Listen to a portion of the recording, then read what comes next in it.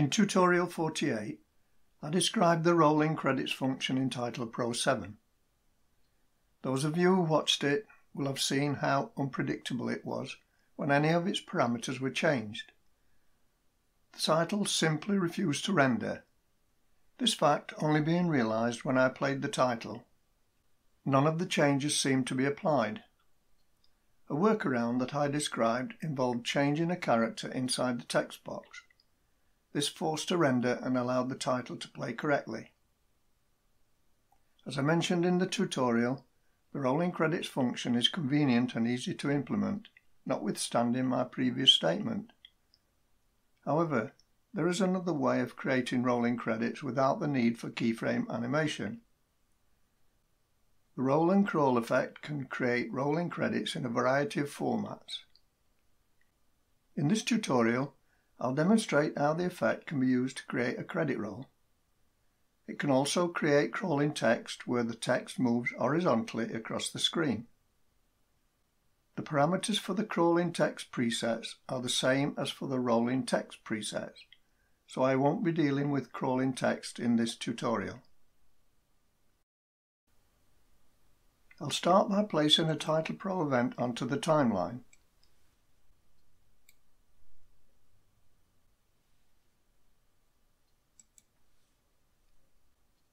As mentioned in tutorial 48, a little preparation is required. You need to create a text file containing all your credits. Then, to get some idea of the title length required, read through the credits at a comfortable speed and make a note of the time taken. This will cut down on the trial and error later on. I'll use the same text file I used for tutorial 48, and that's taken me about 24 seconds to read at a comfortable pace. Because the title needs to be at least 24 seconds, I'm going to change the event length to 25 seconds.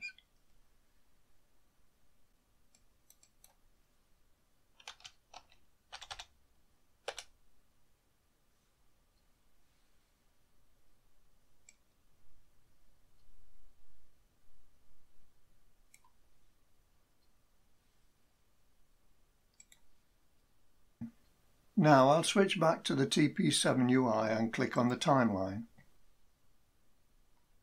This will update the NLE time value accordingly.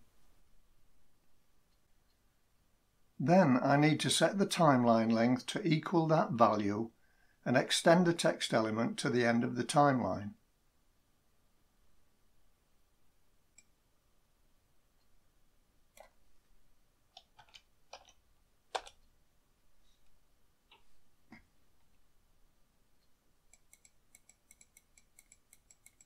This effectively disables the pause point. Before proceeding further, I need to change the text fit mode to fit box to text.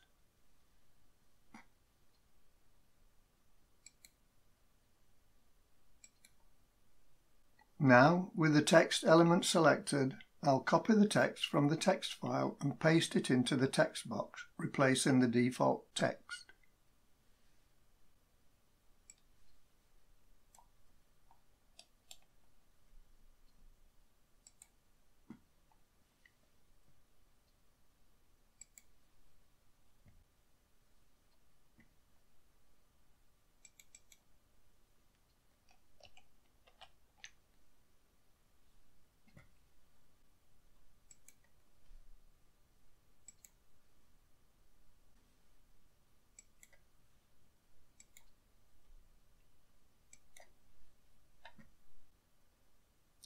I'll also set the position values to 0, which will put the text box in the center of the display.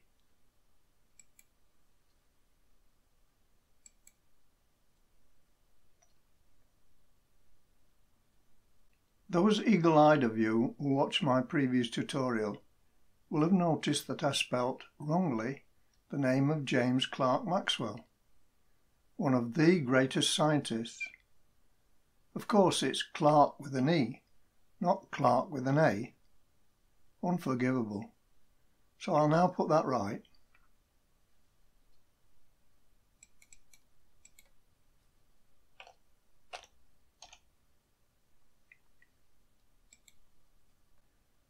If required, the text box attributes can be modified as described in tutorial 48. If the library isn't already open, open it using the function key F4. You might have to wait until it populates. I'll now click the down arrow and select Effects. Then double-click Animations. Scroll down to Roll and Crawl and double-click it.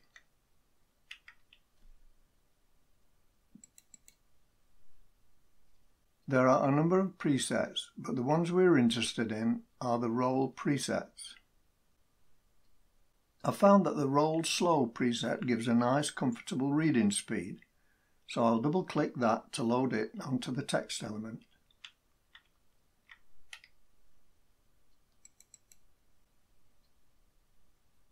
You'll notice that the roll and crawl effect parameters have now been added to the Effects tab. The only setting you need to adjust here, if necessary, is the speed value. Note that positive numbers produce a scroll up function and negative numbers a scroll down function.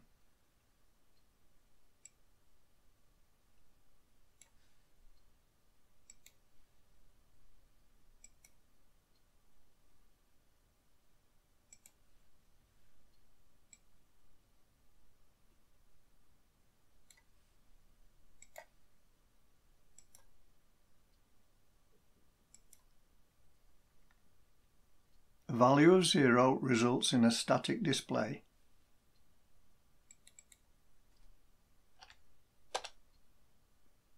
The default value for the roll slow preset is 8.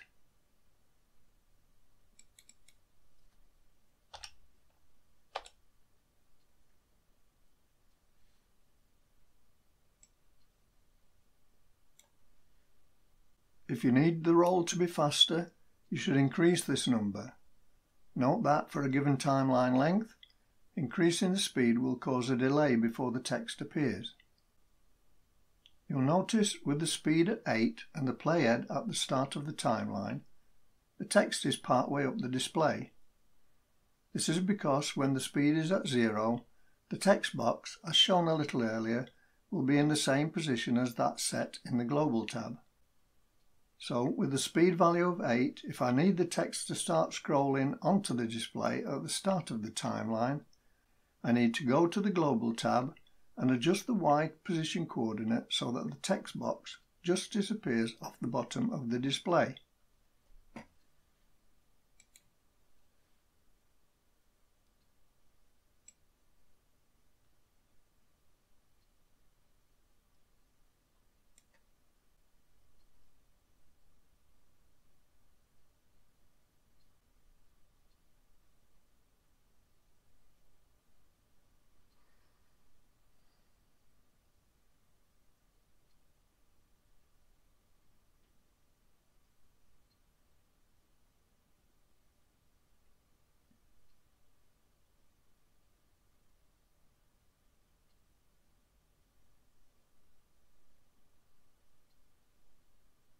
At this point, if the roll isn't right, you'll need to force a render, as I described in tutorial 48.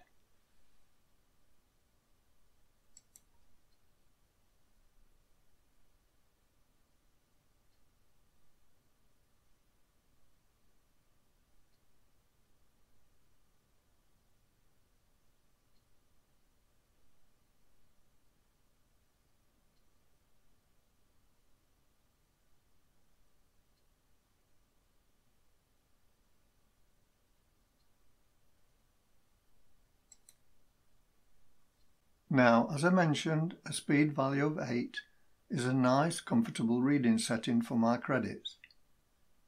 If your credits are longer than mine, all you need to do is change the length of the event and hence the length of the TP7 timeline.